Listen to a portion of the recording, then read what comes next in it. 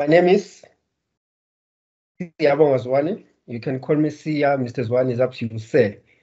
I'll be your tutor for both modules, PYC 1501 as well as PYC 1502. I believe you have received your official timetables. They've started emailing you the formal timetables starting from yesterday. Please make sure that you consult your timetable and see when you're writing. Let's take this class as a revision. So I expect you to involve yourself, ask questions, in order to enhance your academic development. And make sure when you open your timetable, some modules now are venue-based, some are online-based. Don't assume that all the exams are online-based like before. Some are venue-based, some are online-based. So make sure when you check your timetable, you consider checking the venue because things have changed compared to last semester. The first chapter under PYC 1502 is stress management. We have stress management, state of consciousness, to name a few, the sleeping process. Now we start with stress management. Stress management, it's what affects us all. Stress is a popular concept that affects us all. If I may ask, what's your understanding of stress? Before you even open a textbook, before you even open your study guide, you need to ask yourself, what is stress? Remember, you have your tutorial letters 001, which has assignments. Make sure that you do the assignment for both semesters, semester 1 and semester 2, just for exam prep purposes, because you never know. Do both assignment for first semester and assignment for second semester under tutorial letter 001. Then you have your study guide, which is the most important. You open your study guide, it leads you to the relevant chapters. The textbook is green, student A to Z, our green textbook. Stress. What is stress? The concept of stress. What's your understanding of stress? What is your understanding of stress? Let's do it together. What is your understanding of stress? What comes into your mind when you see the concept stress? Anyone? You don't have to define it. You give me just a word. What is stress? Or a term or synonym. What's your understanding of stress? My concept of stress would be feeling under pressure, feeling overwhelmed, anxiety, unsure. Your mind is racing, you know, but those are the few words I can think of when I think of stress. Okay, thanks very much. You have explained it correctly. Another one? Yes, stress is anxiety, feeling overwhelmed, feeling under pressure. All of those are aspects that we can include under stress. Let's check the slides. What do we mean by stress? Stress is, like she said, stress is the feeling we experience when things are getting too much. That is being overwhelmed. Stress is the feeling we experience when things are getting too much. So when you define stress, make sure that you also include the feeling, the emotional aspect of it. In other words, stress is an emotional response to circumstances and events that threaten us and challenge our coping abilities. You see, in other words, stress is an emotional response. It's not just a feeling. It's a feeling we experience when things are getting too much. Or stress is an emotional response to circumstances, events that threatens and challenge our coping abilities. So anything that challenges you or threatens your coping ability is stress. For instance, now you are preparing for exams, meaning you have currently received your timetable, you are done with your assignments. Chances some of you have even received your marks. You want to know the feedback in order to start preparing for exams. That whole process has to do with anxiety, stress. You are responding. Stress is an emotional response to circumstances. Circumstances in this instance, exams, events. Like I've said, some exams will be venue-based, some you will be writing online. That threatens us and challenge our coping ability. So any form of a stimulus, a stimuli, an aspect that threatens or challenge your coping ability is stress. Then it is a physiological response. It is a physiological response to physical and psychological demands, also known as stressors. It is a physiological response to physical and psychological demands, also known as stressors. Anything so that stresses you, from today you can just call it a stressor. Exams are stressors. If your relationship is stressing you, the partner that is stressing you, you can refer that person as a stressor. Perhaps your boss is stressing you, he or she is a stressor. Stressors. It is a physiological response to physical and psychological demands, also known as stressor. Anything that stresses you, now we categorize it as stressors amongst our psychology students. It's our term that we're going to use. Moving on, we refer to them as stressors. So let me repeat: stress is a feeling we experience when things are getting too much. In other words, stress is an emotional response to circumstances and events that threatens and challenges our coping abilities. It is a physiological response to physical and psychological demands, also known as stressor. Moving on. In your textbook, you'll see that stress is divided into 3 sections or 3 units. It's one chapter, however, broken down into 3.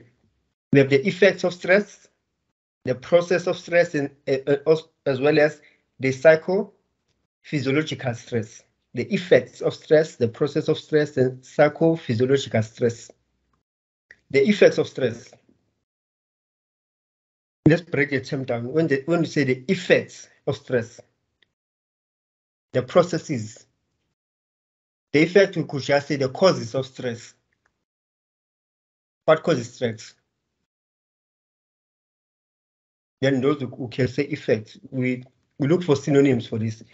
The effect is the causes of stress, the impact of stress, the processes, what actually takes place when a person is stressed. What actually takes place when a person is stressed, the symptoms, the internal. Then the psychophysiologically is divided into 2. Psycho, which stands for the mind. Psycho, mind. Physiological, the physical aspect. You write down before you even go further studying. You need to break down the main topics. It will be much easier for you. So the effect, for now, we'll say the causes, the process, what actually takes place, the steps in order to understand stress. The psycho and physiological is the relationship between the mind and the body. How does the stress affect your well-being?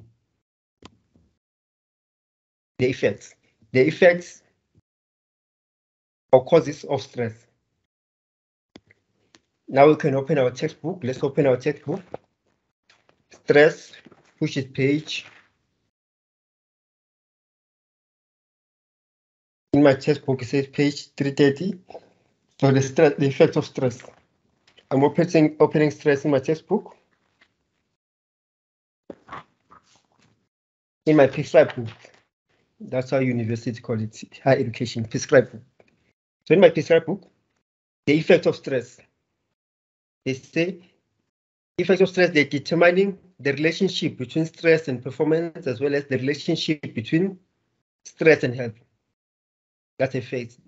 We'll go through the relationship between stress and performance, as well as the relationship between stress and health. The textbook says, number 1, some degrees of stress are normal. There are normal stress and abnormal stress. Abnormal stress when it leads to depression. which is a simple scenario, our celebrities, you normally hear that they died from depression, meaning it's not a normal stress, it's an overwhelming stress, too much stress. Some degrees of stress are normal, but too much of stress can be detrimental in one's performance. And prolonged stress has been indicated as a significant factor in illnesses. A prolonged stress has been indicated as significant factors in illnesses. So too much stress may also lead to illnesses. If not lead to illnesses, may cause more illnesses, may make situations worse. In the textbook, they say, figure 1, please open your textbooks. They say the relationship between stress and performance. They're explaining the relationship between stress and performance, which is this. The basic relationship between psycho and physiological arousal. That's how they start. The relationship between psycho and physiological arousal, meaning the relationship between the health aspects as well as the relationship between the psychology part of it as well as the body. How does stress affect one's performance? How does stress affect your physiological aspects? The basic relationship between physiological arousal and performance was established by two theorists.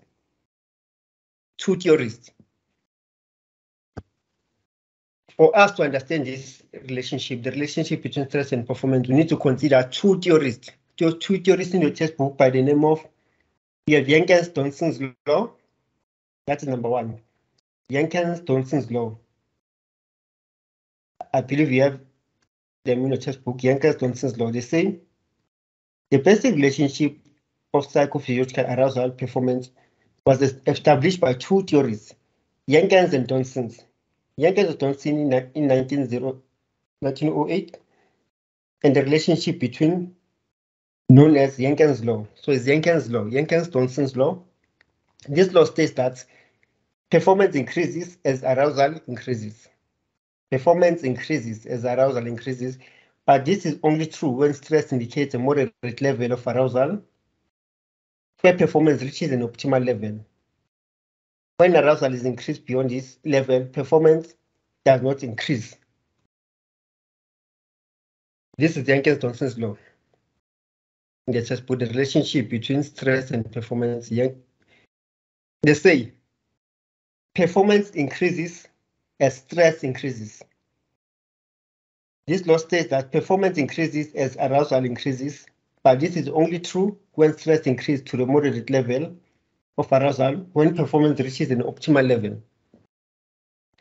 So in short, to summarize, according to Jenkins-Johnson's law, stress is divided into 3 phases. At first, there's a moderate level of stress. They say where stress is a true stress exists is acceptable. It's an acceptable stress, a normal stress. A normal stress will be you go to UNISA or you register online for a qualification, you start doing your assignments. You can manage in that particular moment because the exam are far away. You submit your assignments in time. You make sure that you attend to the classes, you study. It's a normal stress. It's the stress that exists. Then they say the stress may increase beyond a normal level. Stress may increase beyond a normal level, whereby let's assume that you are writing on the 21st. Some of you will start studying on the 28th. Suddenly you are overwhelmed. Anxiety is high. You are writing 5 modules within a period of 2 weeks. 3 this week, 2 next week. It's a challenge. If you fail to cope, it's of too overwhelming. You say it's an abnormal stress. It's a stress. In that case, you need to have coping mechanism. You need to perhaps consult a tutor, form a study group, take a leave from work in order for you to study. It's a normal. If it's increased beyond this level, a normal stress should be in this phase at moderate level, true, existing, and acceptable. If it moves beyond, then it's an abnormal stress. Once you can manage at this level, which is abnormal phase. Now you're at high level of arousal. Your performance starts dropping. That's when you hear students, oh, I need doctor's notes. I won't be able to write the exam. Some just say, I need a leave, I can't cope with work. Meaning your performance has dropped. So this is a summary. Let me read this in the textbook in order to make sense of this. The textbook says when arousal increases beyond this level, performance does not increase further. It starts to decrease. Meaning, when you reach this level, an abnormal stress, not acceptable, something that you cannot manage stress, performance decrease. What do they mean by performance decrease? When you are stressed, it will be difficult for you to run certain routines, to perform at work. When you're stressed, it's difficult to perform at work. When you're stressed, it's even difficult to perform with your studies. So they say, when the arousal increases beyond the level, your level of coping decreases. The arousal refers to when you have anxiety. When you're experiencing anxiety, obvious emotions are high. You are feeling overwhelmed. The arousal increases. We can simply say arousal has to do with chemicals in your body, the hormones. When you are stressed, it increases. And some people, when they are stressed, their heart will pump much quicker. Blood flow lows down because you are stressed. And they say when arousal increases beyond this level, when you are too stressed beyond this level, performance does not increase. You are lowering down your performance. Your coping capabilities cannot handle, cannot manage. Performance is low when arousal level is low. The performance is understimulated, therefore finds it difficult to concentrate. The performance is understimulated, and then you find it hard to concentrate. As arousal level increases, the person becomes more alert. And reaction to speed concentration improve until it reaches a moderate level of arousal. If arousal level are increased beyond this level, the person becomes overstimulated physically as well as psychologically. So they're explaining this too. Meaning, stress is normal. You cannot live without stress. Stress is normal. You live with stress, whether it's positive stress or negative stress. However, it shouldn't reach the abnormal phase. Once it reaches the normal phase, then performance decreases. The person becomes overstimulated physically as well as psychologically. He or she becomes overly tense and loses concentration. At high level of arousal, performance starts to drop at the same low level associated with low level of arousal. So here, too much stress, you are too overwhelmed, arousal, your level of arousal is too high, your performance decreases. Work performance, study performance, even social relationship, family, you find it hard to accept certain things because you are stressed. Yet performance drops. Everything in your life drops when you're too stressed. Then they say to us, there are factors that play a role in this relationship. What influence these levels are factors that play a role in this relationship. Complexity, novelty, and simple task. These are the tasks. When you say complexity, they say individuals are motivated to do complex tasks compared to simple tasks. As performance is optimal at moderate level, you would expect that complex and novel will still be performed most efficiently at moderate level. Let's start with complex. What motivates you? Normally, a complex task. As individuals, we don't like routine. We don't like to do one thing over and over again because it becomes boring. Once it becomes boring, we lose concentration. Our level of performance drops because it annoys us. even in the relationship, if your partner complains about one thing over and over again, or you reprimand your partner about one thing over and over again, later stage, it's not a challenge, it's annoying, it's boring, then you end up not doing it. However, if something is complex, you are challenged each and every day to do something new, to find something new.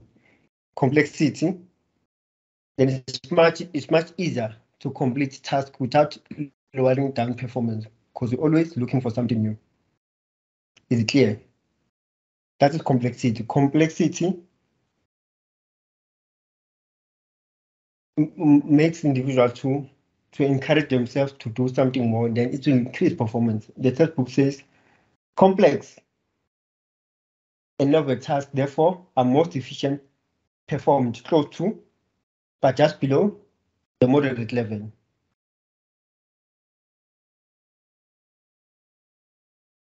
Because they are complex. In short, they say complex task. Normally, they circulate around moderate level complex task because they are challenging. Then there's novelty. Novelty, something new, something unusual. It makes you to look forward to doing it. Something that is new, something that is unusual, excites you. New relationship, exciting. New jobs, exciting. Even simple things like buying a new furniture is exciting, it stimulates your mind and become less stressed. Yeah, some just when they are stressed, they go for shopping to do something new. Something new stimulates your mind positively. Complex tasks, they stimulate your mind positively. Whereas simple tasks on the other hand do not have curiosity value. People get bored with simple tasks as well as with those that are well learned. People get bored with simple tasks and something that you have learned over and over years. They relate to moderate to high level of arousal. So these are the factors. What stresses you is determined by complexity, novelty, or how simple it is. That is number one, under Jenkins-Johnson's law. At moderate level, stress is normal. If stress increases beyond this level, it's abnormal. You can't cope. If you fail to find coping mechanism here, then we are at a high level of arousal and the performance starts to drop. What determines these factors, these levels, is whether the task is complexity, is challenging, is difficult, is novel, it is new, or whether it's simple. Moving on, we have relationship between stress and health. Relationship between stress and health. This does not mean that stress is a direct cause of death, but it certainly acts as a catalyst for it. They say this does not mean that stress is a direct cause of death, but it certainly acts as a catalyst. What they're trying to emphasize here is that no one died from stress. There's no post-mortem that a person died from stress. Instead, they'll say, due to stress, the person perhaps died of heart attack. Due to stress, the person experienced what we call it, this word.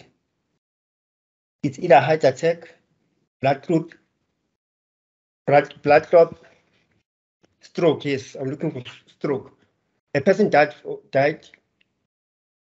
of stroke due to too much stress. Too much stress has led to a person to die. Because too much stress has influenced the illnesses. This does not mean that stress is a direct cause of death, but it certainly acts as a catalyst. If you have high blood pressure and you're too stressed, your high blood pressure goes up. Once your high blood pressure goes up prolongedly, chances are you'll suffer from heart attack. You'll experience stroke. That's what they are saying here. Stress acts as a catalyst. The chronic illnesses, the relationship between stress and health. Chronic illnesses, the repeated stress, that will be cardiovascular disease, the heart disease, which you will find in your textbook, hypertension, which is high blood pressure, stroke as well. These are chronic illnesses which are caused by repeated stress. Then we have psychosomatic disease, response specificity. Let's start with chronic stress. Let's open our textbooks again. 2, the relationship between stress and health. They say number 1. Numerous research studies have established a relationship between stress and illness. This does not mean that stress is a direct cause of death, but it certainly acts as a catalyst for it. In other words, disease starts to develop in the presence of stress. In other words, diseases start to develop in the presence of stress. Due to prolonged stress, then your body reacts to stress. Then there will be changes, negative changes inside your body. The culprit seems to be prolonged periods of stress and so-called chronic stress. Then it leads to what we call chronic stress, the repeated stress, because you are not treating it. If you are not treating it, perhaps it's a situation that you are experiencing situations that you cannot avoid. Perhaps unemployment. You are stressed by unemployment. You are stressed by either your siblings or your kids or your parents intensely. Then it turns to a prolonged chronic stress because it's untreated. You are not managing it. It's rather intense stress experience over a short period of time. People who experience stress over the 2 years period before being exposed to common cold viruses were 3 times more likely to catch cold than those who reported no stress. So this is a study. They say people who experience stress over a 2-year period before being exposed to a common cold virus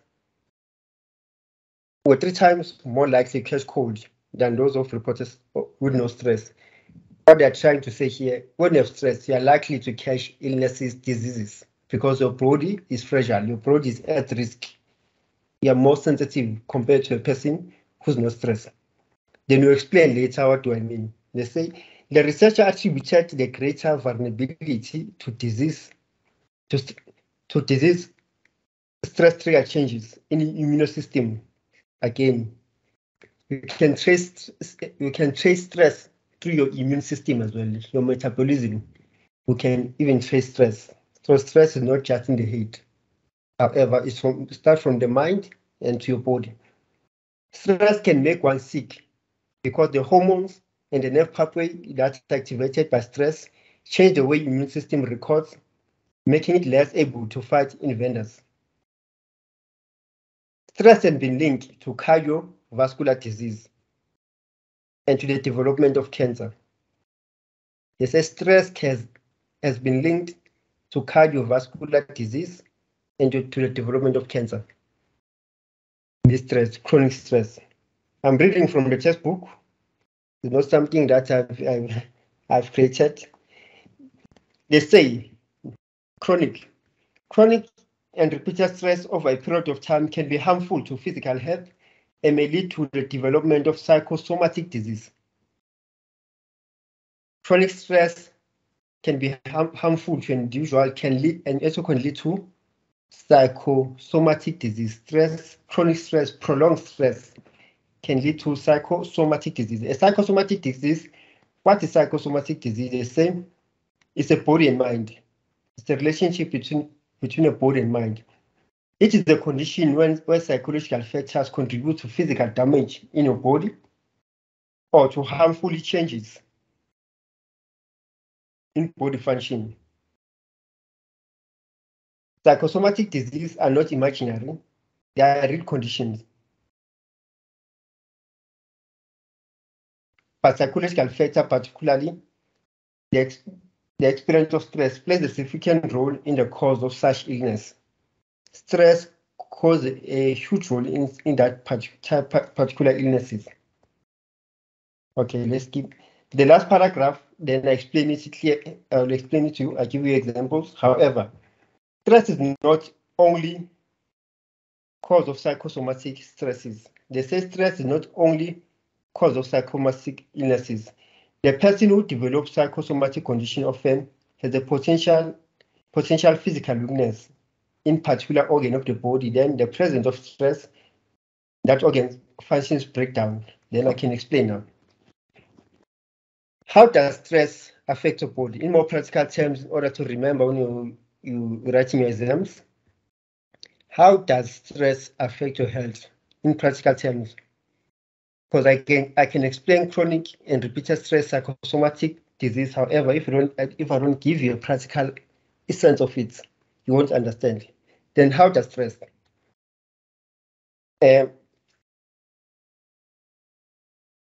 Remember, stress is an intense emotional response to a particular situation. It's a response to a particular situation.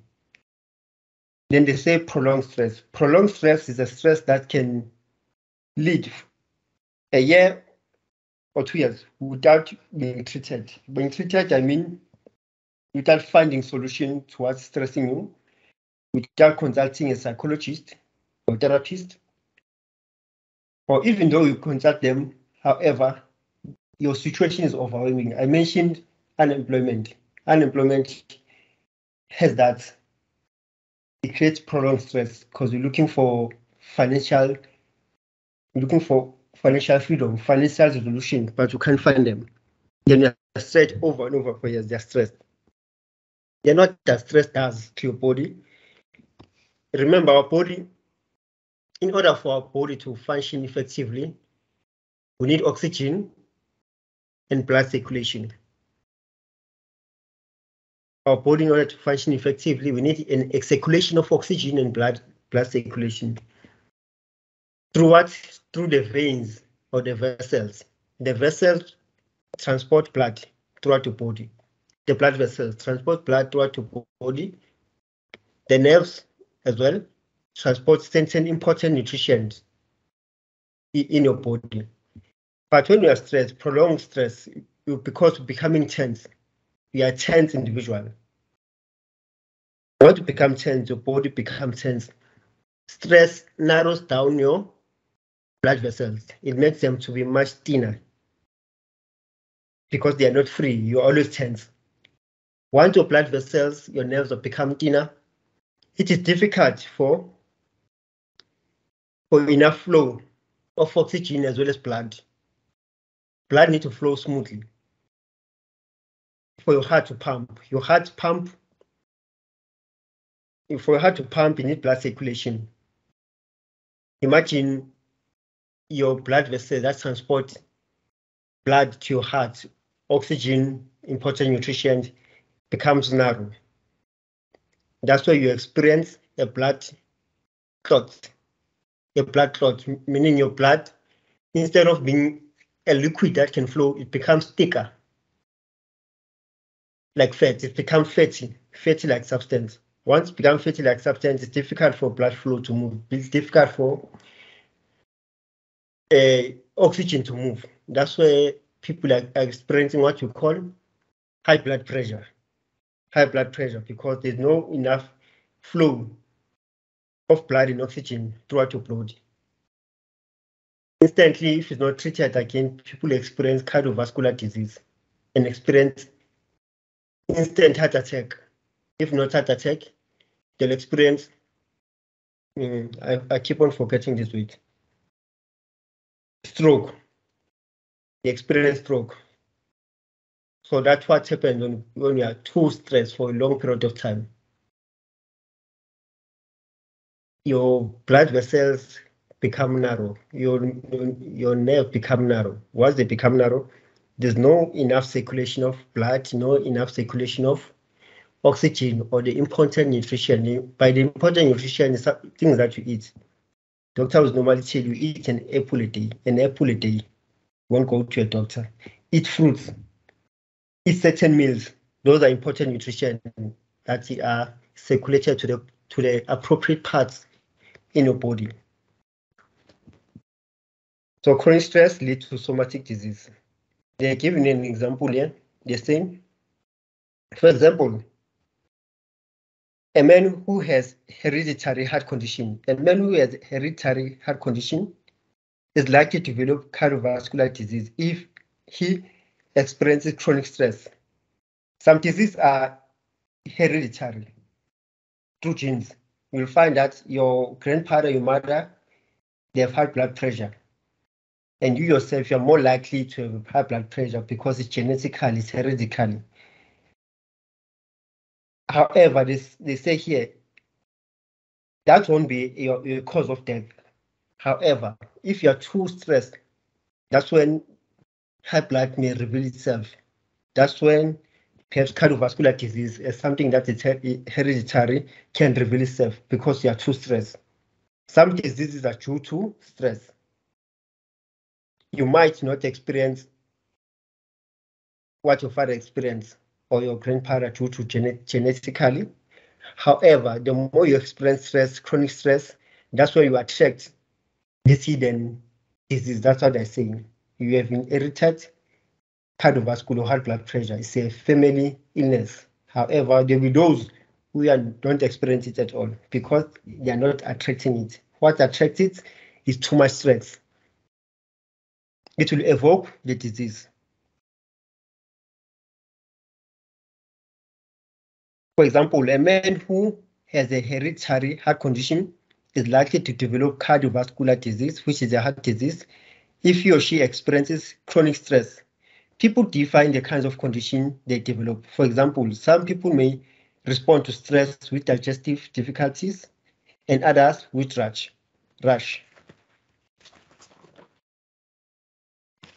Now we are here. Response specificity. What is response specificity? They say, for example, some people may respond to stress with digestive difficulties, others with skin rash. This is because people tend to respond to stressors in a certain way with certain physiological reaction patterns. That is, they tend to have specific response pattern in reaction to stress. Each and every individual, they have a specific response pattern to stress, response pattern in reaction to stress. The example that I'm giving us, when some people are stressed, they experience digestion difficulty. Some they develop rash in their skin. Some they experience numbness at the back of their shoulder. So we have different stress response specificity. You also have your unique stress response specificity. We differ. Some they feel like urinating, some they feel like going to the toilet. That is response specificity. We have different stress response specificity. Before I continue, to see if you understand what is stress response specificity, let's check. What are stress response specificity to see if you understand? Anyone? What are stress response specificity? Okay, thanks, Mona. As you can see, the stress is a feeling, anxiety, agitation. What textbook were we reading out? Because it said you don't have a preset book for this module. Sia, is this the textbook you are reading from? Yes. This is the textbook I'm reading from. Student A to Z. Valeria, please check your tutor letter 101 under please write book. You open your tutor letter 101 and you check under the section please write book. However, this is green. No, Varela says, according to her knowledge, there's no please write book for the module. So I'm trying to direct her. You can go to tutor letter 101, check under the section in the index please write book, then you'll see. Okay, guys, what's your response? Stress specificity. When you are stressed, which part of your body reacts to stress? How do you know that you're stressed? With me, when I'm stressed, I experience a need to go to a toilet ever since I was a baby. Okay, another person, I get. Yes. Your name? Yes.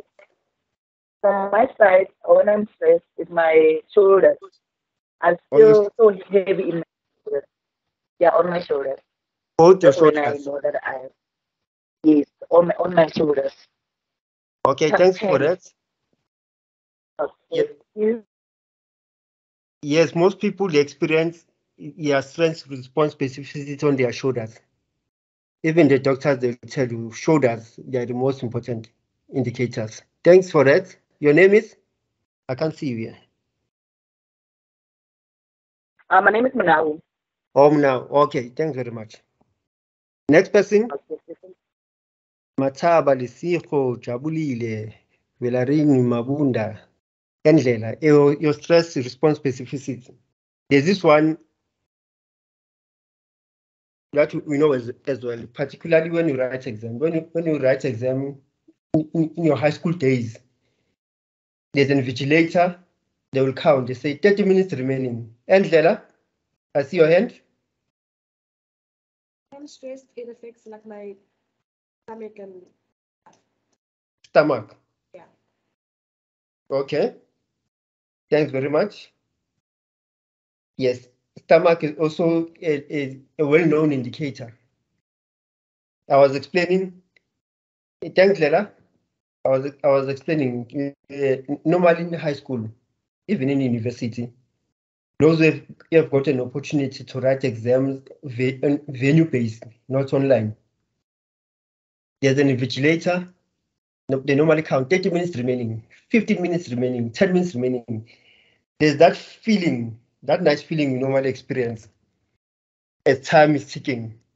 You feel like folding your legs, opening them. That anxiousness, that anxiety. So we normally experience when there are deadlines, particularly when they're sitting next to them, we feel like going to the toilet. It's common to most of the students. That is a stress response specificity to those who have experienced it.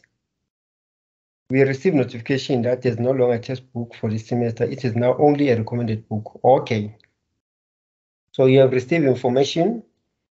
Okay, thanks, Chabulile. We received notification. It's a recommended book or it's recommended, meaning your study guide has enough information. So when they say it's recommended, meaning you can consult it for additional information. However, when I teach you, I use the same piece of book to give you a broad information.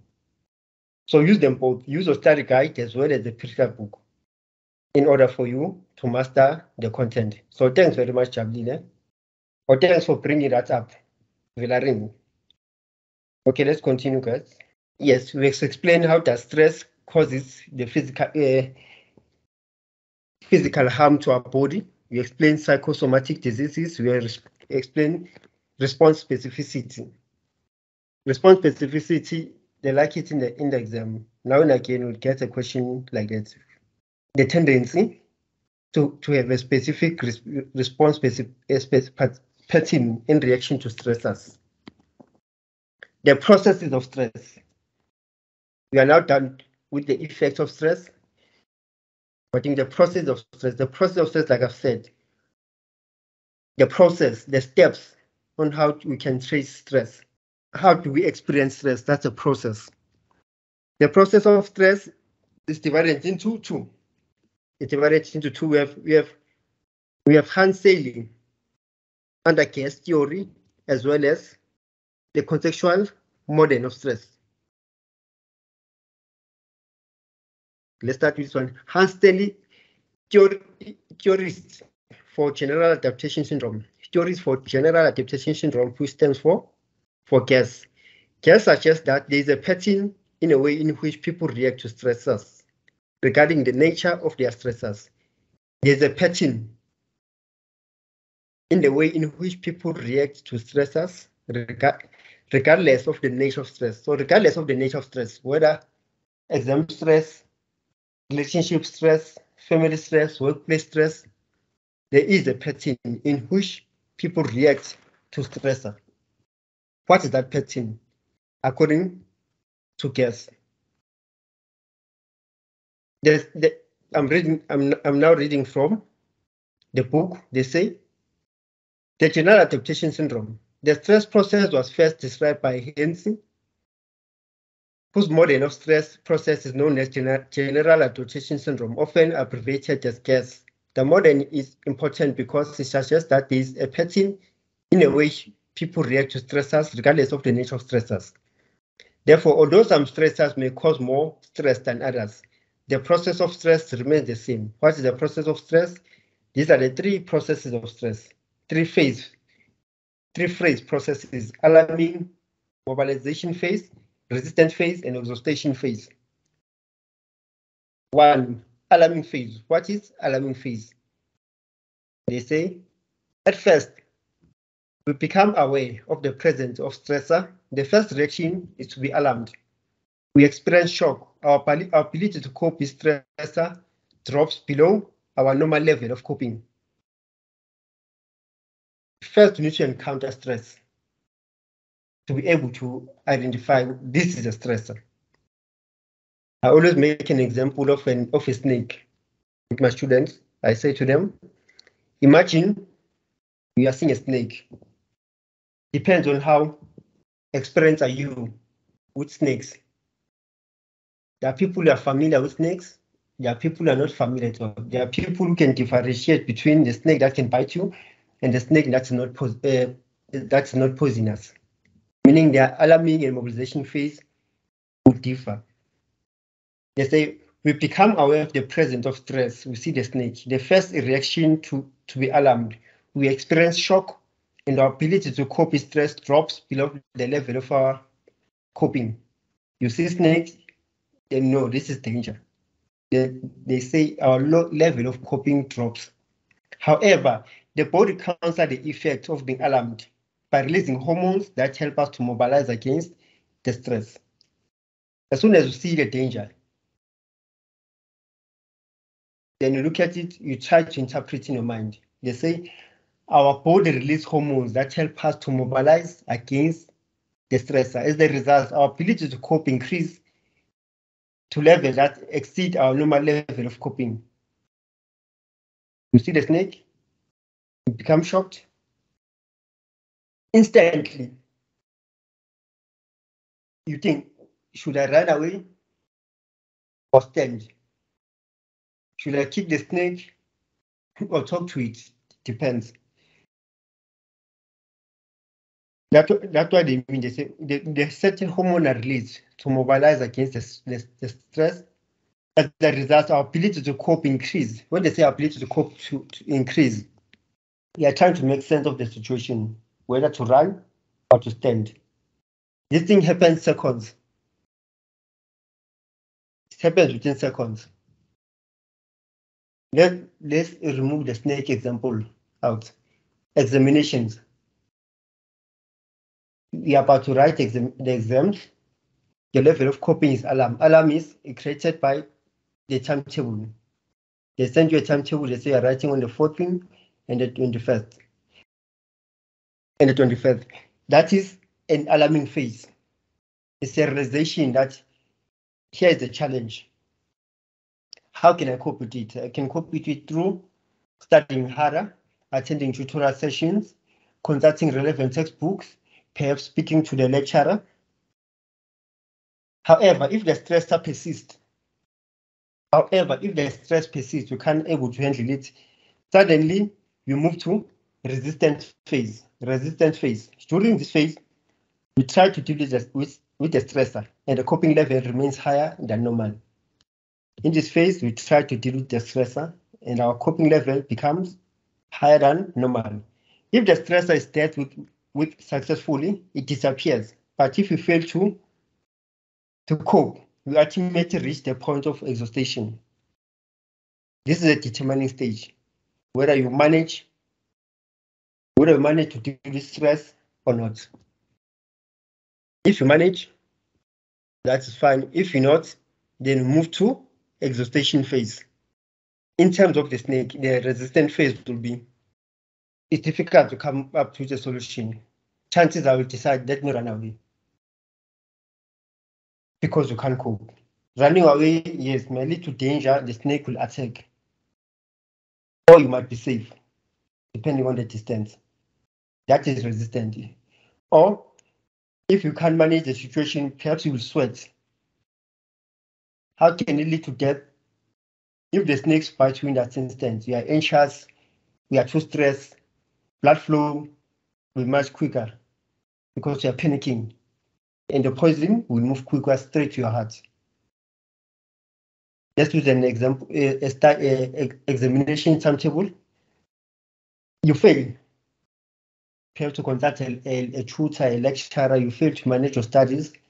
Then comes exam, you are writing tomorrow. Then you decide, no, let me consult a doctor and get a doctor's note. Some student does that. What can I do not to write an exam? Some, they drive so that they drive slowly or attend the exam slowly so that they can chase them away. They have a valid reason that I couldn't write because I was not allowed in. Some students open an exam and close it. Online exam, some students have tendencies when you write online, multiple choice question, you open the questions and you realize, no, this is what I've not started. You close the system. As soon as you close the system, instantly it submits. It won't say you submitted twice, then you deleted the answer, then it will say submit. So that's the resistant phase. If you're failing to manage, it takes you straight to exhaustion phase, the intense phase. During this stage, in the stress process, our ability to cope declines sharply, quickly drops below the level of coping. If the situation continues, we finally reach the point where the negative consequences of stress begin to show. We may become physically ill, finding it difficult to concentrate, suffer a heightened degree of irritation, some even collapse. You sing in a lion, instead of running, you collapse. It's the meat. That's exhaustion phase. If the information is overwhelming, you won't write your exam, you are hospitalized, perhaps depression. So it depends. So this is the first phase. I said process of stress is divided into two. Process number one, this is process number one.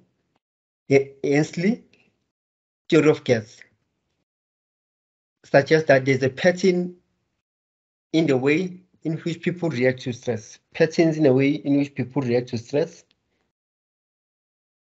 regardless of the nature of stress. Through these three phase process, that's alarming. Alarming is the first contact of stress, where you encounter the stress, whether it's snake, abuse, you realize that you are sick, resistance to it, resistance, you are trying to manage stress, we're coming up with strategies, ways on how to manage stress. Exhaustion phase is when you fail, then your body reacts to stress, either through illness, depression, low level of coping mechanism. This is the first one. Then the second one is the contextual model of stress. It falls under the process of stress, the contextual model of stress. It has four assumptions of stress, four assumptions as well as the five phases of Shoren. Let's start with the four assumptions of stress. I'm reading from the study material now. They say the gas model describes the process of stress as a general term, in general terms only. It does not include finer details. For example, it does not take into account the fact that events and circumstances are not equally stressful to all people. They are saying, yes, the gas theory is fine, it makes sense. However, it does not consider the fact that circumstances are not equally stressful to all of us. Like I've said, when you see a snake, imagine a biologist or zoologist, when they see a snake, they react different than just a normal person. Me and you, a psychologist, they react differently. Because we have not studied anything about snakes. You don't have any knowledge about snakes. Meaning to us it will be more intense. But to a zoologist, biologists, people, vets who are dealing with animals, it will be easier to manage it. Meaning our stress level will differ. Someone may find bungee jumping as a pleasurable challenge. Someone may find bungee jumping as a pleasurable experience or challenge, while others may be horrified at the idea of bungee jumping.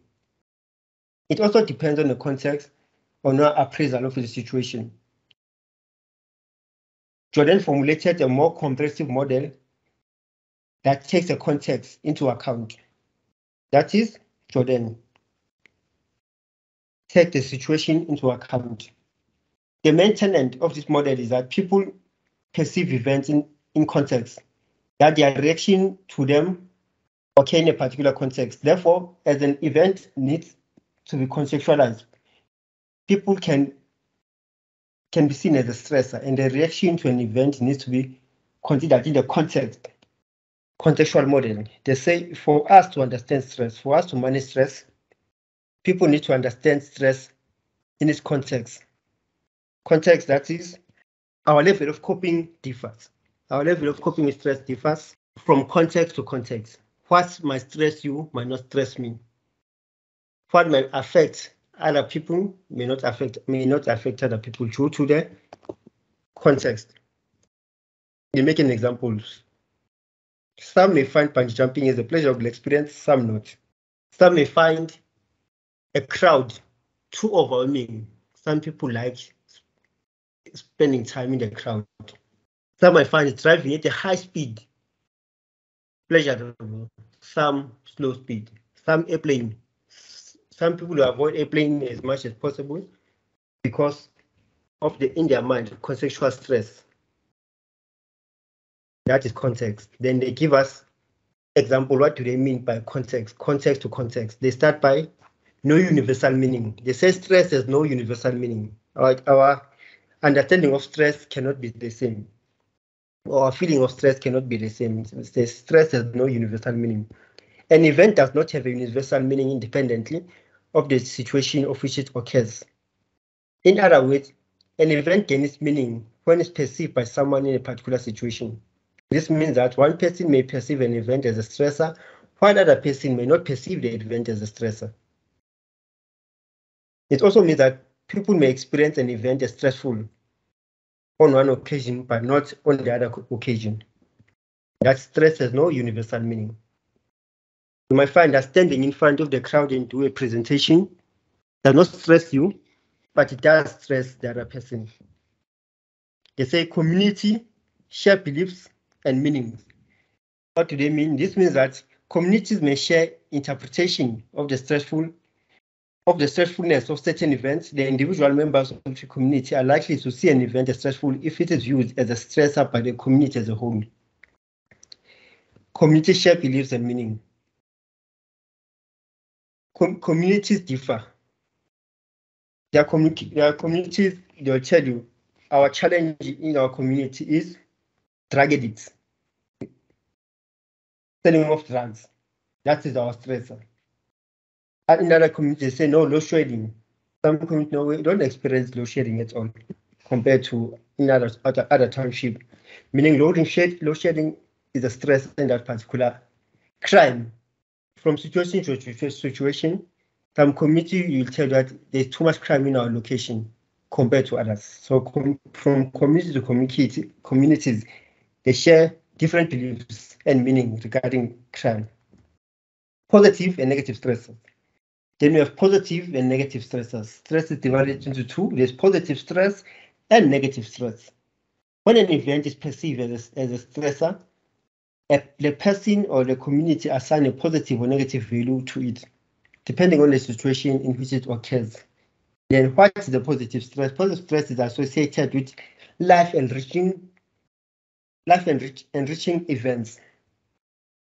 The outcomes of these events are beneficial to an individual and the community given the current circumstance. They say positive stress is associated with something that motivates you. Life-enriching event. For instance, you came to UNISA to study because you like to change your life. You like to obtain the qualification. You want to obtain a qualification. You pursue your career. Either you value money or you value success. No, not success. Either you value money or you value helping other people. However, doing psychology, studying psychology or studying social work, your end goal is to to achieve your goal. That is a positive stress. You wake up in the morning and study. You consult your fellow mates. You attend to these classes. It's a positive stress because it's something that makes you feel good. You are budgeting to buy your ideal car. You are budgeting to buy your ideal house. That's a positive stress, something that motivates you. It's life enriching. The negative stress is associated with life-threatening events. Negative stress is a life-threatening event. The outcomes of these events are harmful or detrimental to people. Life-threatening. The outcome of the events are harmful and detrimental to a situation in which people in the community find themselves. So negative mostly things that is difficult to control, like KZN floods, something that's beyond your control. So every time when it rains, we'll find that there are people that are traumatized by the rain now. Every time when it rains, they think of floods. Due to COVID, there were retrenchments now and again. Some companies were closed. The stress that is beyond the level, then it's a negative stress because it's something that's beyond your control. It's either get a new job or you don't get a job. You don't get paid. That's a negative stress. It's beyond your control. At times, the stresses that are imposed by other people in your life, it's difficult to control and they're negative. Positive is something you can control. I can choose tomorrow, no, I don't want to study to avoid this positive stress. Whereas negative is difficult to control. 4, perception. Events gain meaning through perception. Events gain meaning through perception. Therefore, the process of perception is a key factor in the conceptualization of an event. We have to indicate how an event is perceived and appraised if you wish to describe the process of stress. Our interpretation of stress differ. Event gain meaning through interpretation, perception. Therefore, the process of perception is a key determinant. We have to engage how event is perceived and appraised if you wish to describe the process of stress. You see? Our perception. I say our interpretation of stress differs due to our perception. Then moving along, how do we explain this in this model? In these 5 phases. 5 phases by Jordan. The 5 phases by Jordan.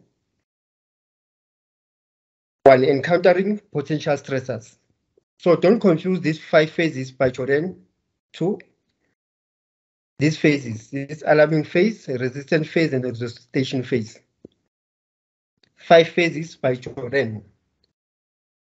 1, encountering potential stressors. They say 1, in order to interpret stress, they say encountering potential stressors. The world we live in consists of various events, which are potential stressors when they are first encountered. They have potential to be stressors, but they cannot be seen as stressors because they have not been interpreted as such. That is encountering stressors. There are 3 categories of potential stressors under encountering stress. So encountering stressor, it says itself, encountering stress. Same applies to alarming and mobilization, is the first contact of stress. Same applies to encountering stress, is a phase when you encounter stress. Let me repeat it. Say the world we live in consists of various events, which are potential stressors when they are first encountered. They are potential stressors when they are first encountered.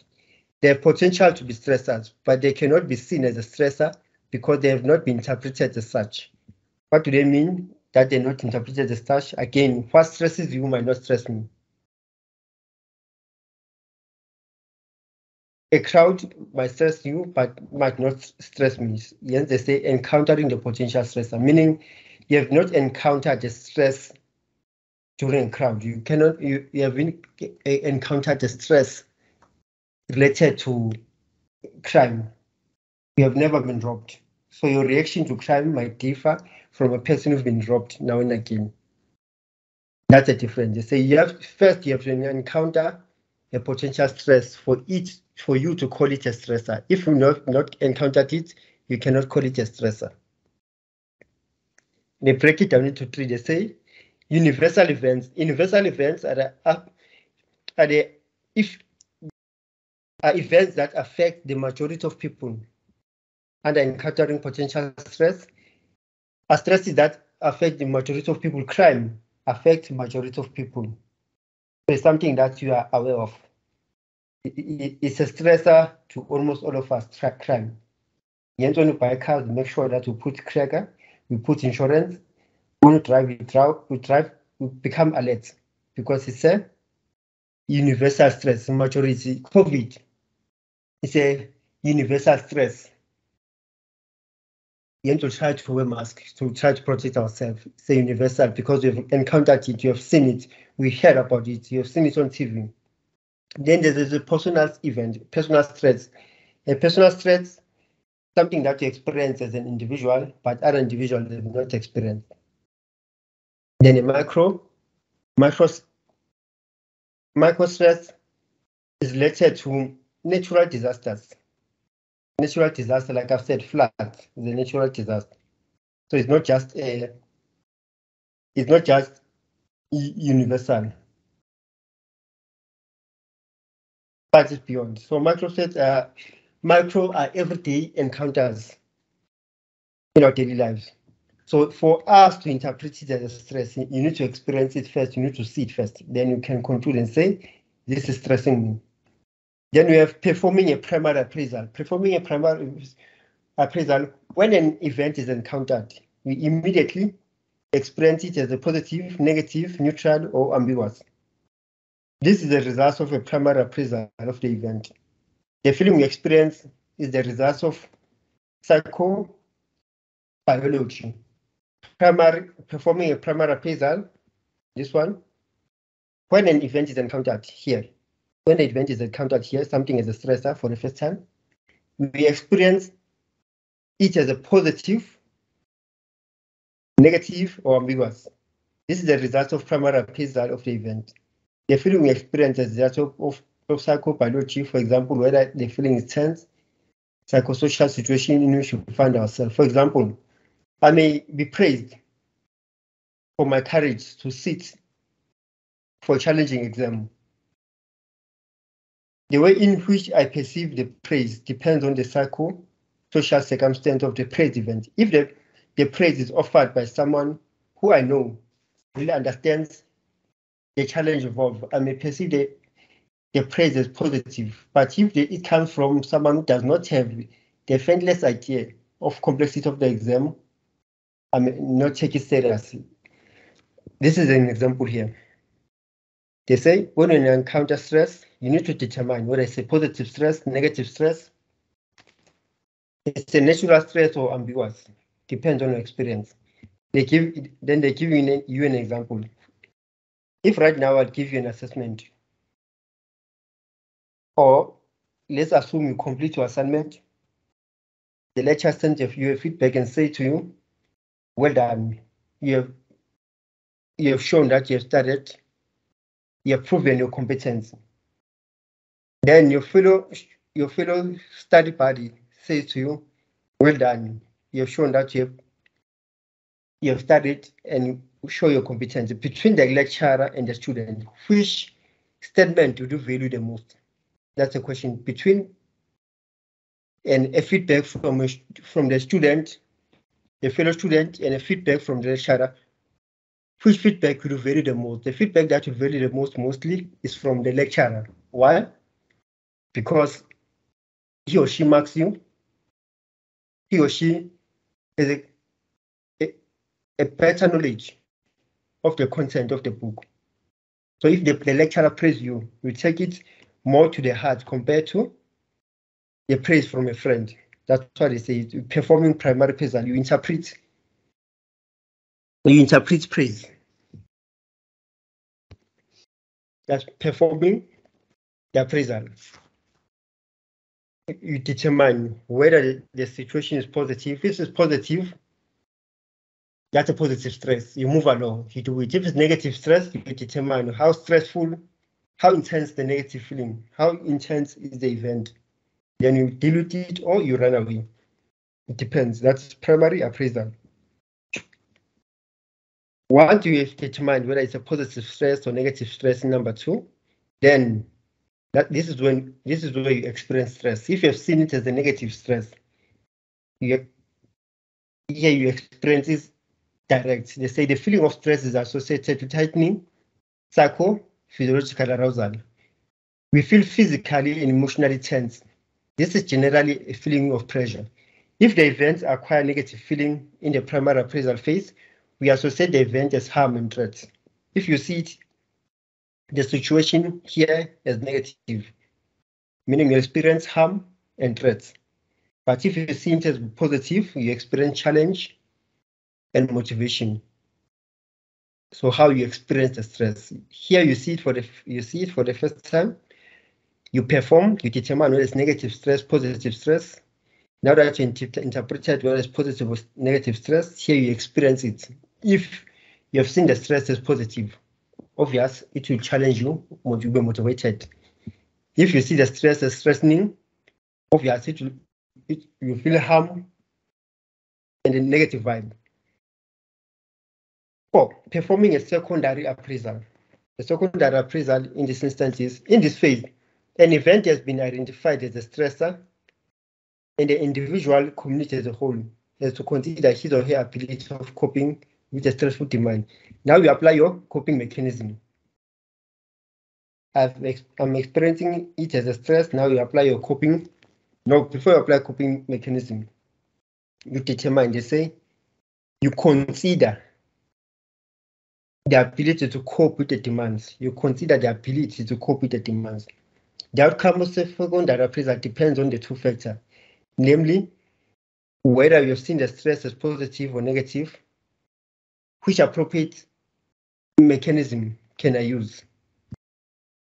Once we have identified the coping mechanism, here you apply the coping mechanism. You apply them in your life.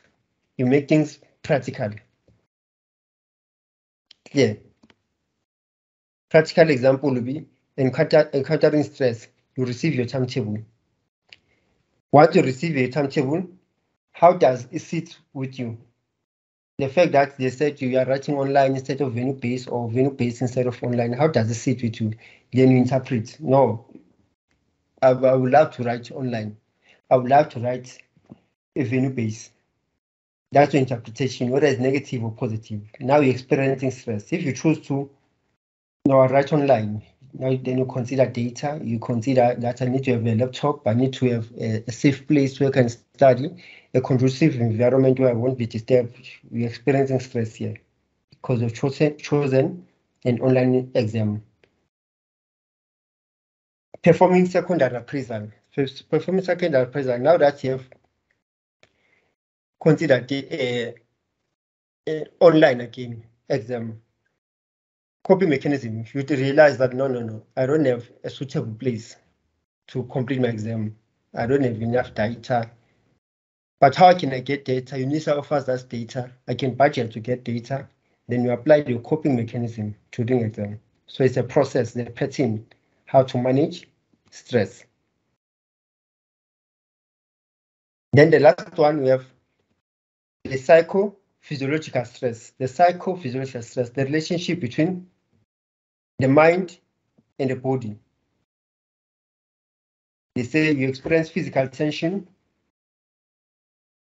emotional tension, as well as psychophysiological arousal.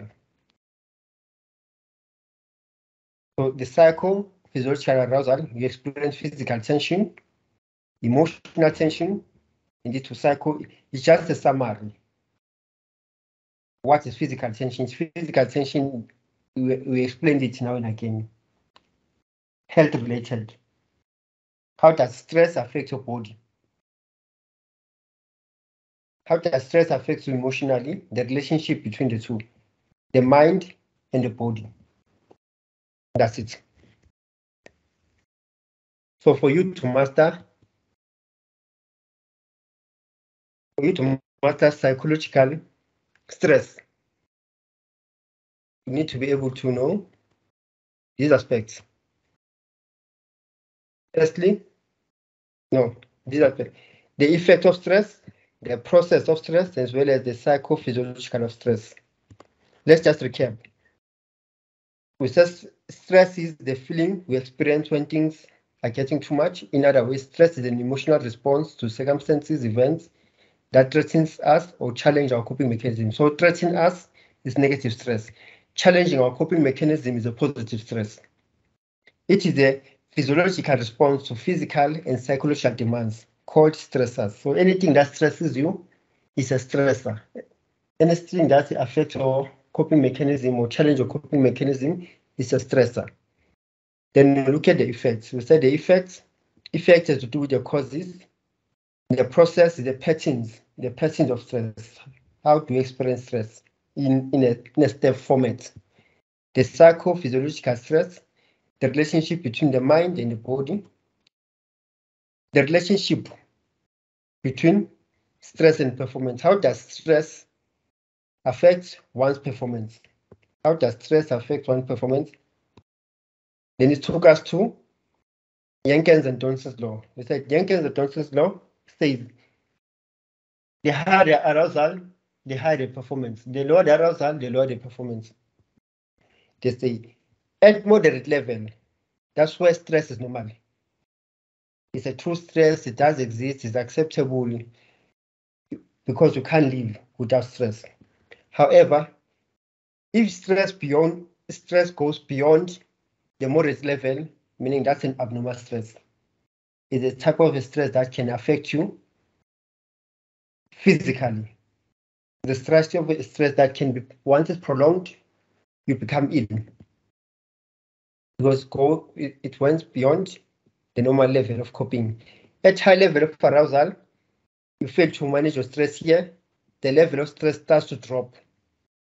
You fail to manage it here, the level of stress starts to drop, meaning performance drops. Your level of coping with the exam drops, your level of work drops. Family setting, you are unable to cope with the family demands. What factors influence these levels? Complexity, novelty, and simple. We say individuals get easily bored by doing simple tasks. Simple tasks, chances are you won't finish them. It becomes stressful of doing one thing over and over again. You end to find people working in certain organization, getting pleasurable money, good salaries. However, because the job is boring, you find a person changing a career because he or she does not find a challenge. It causes stress. Even though you get money, it causes stress that now and again, I need to do one thing over and over again. Then there's novelty. Novelty is doing something new, something original, something unusual. Something unusual, it increases your level of coping, your concentration, because you are more looking forward to do it because it's something new. It excites you. But complexity and novelty, they are almost the same. Something that is difficult, it challenges you to finish it compared to this one. So the time to say the tasks that are novelty and complexity encourages positive stress, whereas simple task encourages negative stress. Moving on, we mentioned that the relationship between stress and health. There is a relationship between stress and health. They start by saying stress is not a direct cause of death, but it certainly acts as a catalyst. Stress is not a direct cause of death, but acts as a catalyst. If you have conditions, chronic conditions like high blood pressure, heart disease, cancer, or any other illness, at the same time you're experiencing a prolonged stress due to your circumstances. Perhaps you are stressed by the same illness, perhaps you are stressed because you're unemployed. The disease or illness becomes worse. chronic and repeated stress causes the disease to become worse. Hence, we should avoid being stressed. Then there's the response specificity. The response specificity, let's say we react to stress differently. We react to stress differently. There's a pattern in which we react to stress differently. Then you mentioned a student that they mentioned that they experience stress in their shoulder. When they are stressed, then they experience pain in their shoulders. Some they say digestive system changes. Some they mention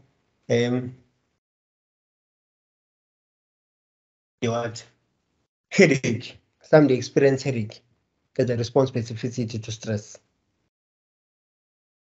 We mentioned Hannes theory of fidget gas. They say gas suggests that there is a pattern in which there's a pattern in the way people react to stressors, regardless of the nature of stressors. There's a pattern in the way people respond to stressors, regardless of the nature of stressors. How does that happen in this phase? So there are two phases. There's three-phase process as well as alarming phase. They are the same, however, the stage three-phase uses three-phase. Jordan uses five phases.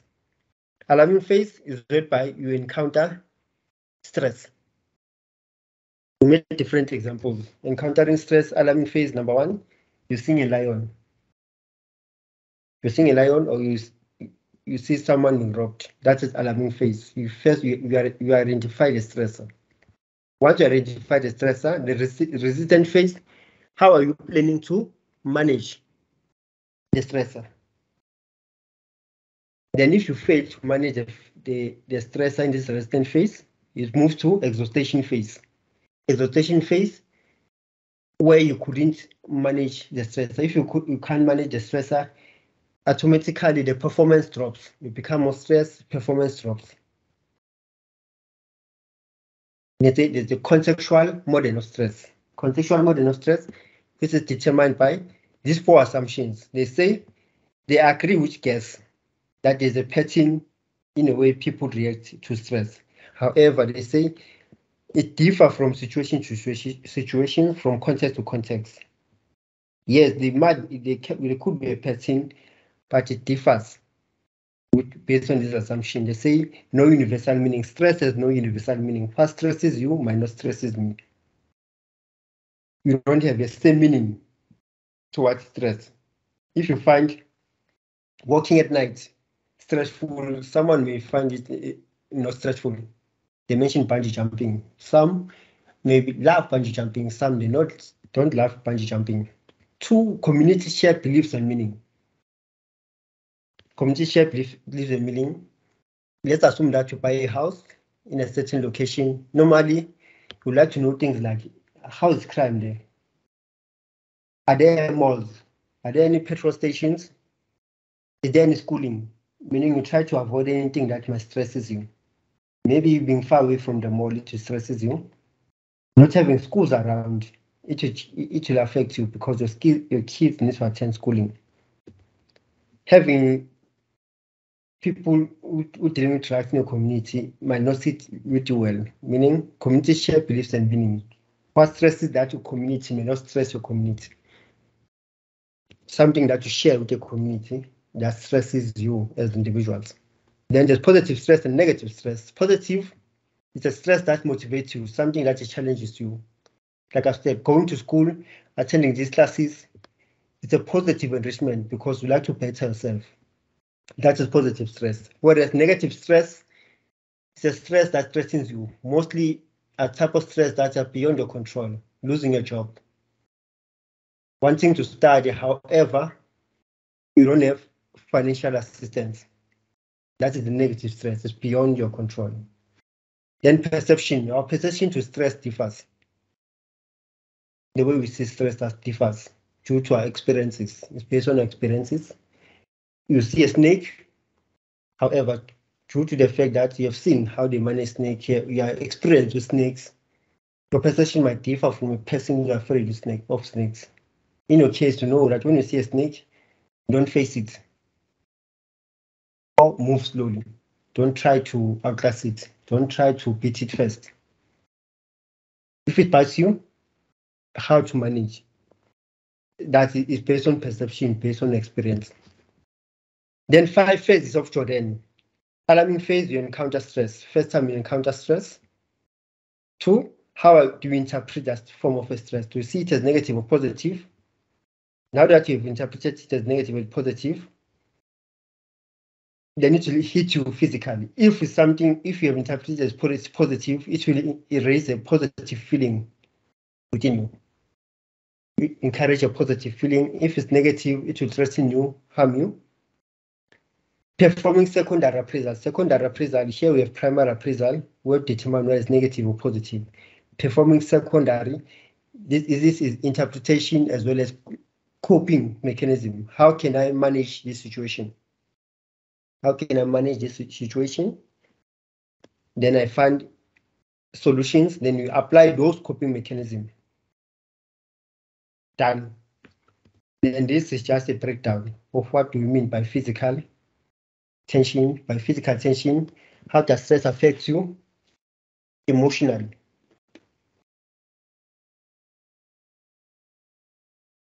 Then the psychologically. In the textbook, they break it down to, they say, stress is the feeling we experience when things are getting too much. Okay, we wrote that one. They say the experience of stress involves the combination of psychological and physiological factors. To understand this, the psycho-physiological processes, we have to consider the physical tension, emotional tension. They say all living bodies maintain some degree of physical tension through the sympathetic and parasympathetic division. You'll see in the study material, physical tension, they say to you, we have the sympathetic and parasympathetic division of the autonomic nervous system are responsible for physical tension in your body. They say sympathetic stimulation increases your body's degree of physical tension, whereas parasympathetic decreases it. You will see in your textbook there's parasympathetic and sympathetic, where they say sympathetic increase your body degree of physical tension, whereas parasympathetic lowers it down. Para, like paralyze. Paralyze. Parasympathetic lowers your body tension down, whereas sympathetic increase your body tension. Yes, you see. Then you have emotional tension, which is also related to physical tension, because once you experience emotional tension instantly, it leads to physical harm in your body. Then psycho and physiological arousal, you study further. It's a relationship between the body and mind in arousal. So this is the material I use, both the study guide and that recommended book. Have you seen the My UNISA app? Now that you're going to write exams, whether face-to-face or online, there's a My UNISA app. I think they've introduced this a month ago or 2 months ago. I suggest that you download that app. It's user-friendly, particularly if internet challenges you. Remember, now we go to Google, you log in your details, you press login. At times it does not open, but with the app, I find it much easier. You can actually submit your assignments using the app, because normally it's connected to an internet much easier compared to going to the website. So download that app before that exam and check how you can use it for your benefits. It's more like using your Facebook, your Instagram. You log in, your details stay there. You just press the app, it opens. You can see your results instantly. You can update anything that you want to update using the app instead of going to Google and putting your details. Just check it. Go to my UNISA website before you even log in. There's a link below on how to download an app. And one thing what is good about the app as well, let's assume that you are trying to submit your exam, but internet doesn't allow you, or the UNISA system doesn't allow you. with an app, like your Facebook, you are monitored. Facebook. How many times do you log in? How long did you stay in the app? Same applies to UNISA app. The app are designed to again monitor your presence in an app. If you can't submit your exam and you say, no, but I did try to submit, the app didn't allow me, it kept on giving me this error, meaning it's easy for you to screenshot the error and you see your details. There's time there. It's much easier to convince perhaps the lecturer, the examiner, that I tried to submit. This was the time, but I couldn't it gave me this error in my app compared to logging in via Google Online. App is much easier because on top of the screen, there will be your name. Once you log in, there's your name. You submit the assignment, there's the name on top as an evidence that is you submitting. So please make sure that you download it before exam. Just play around with it. It's user friendly. It will benefit you.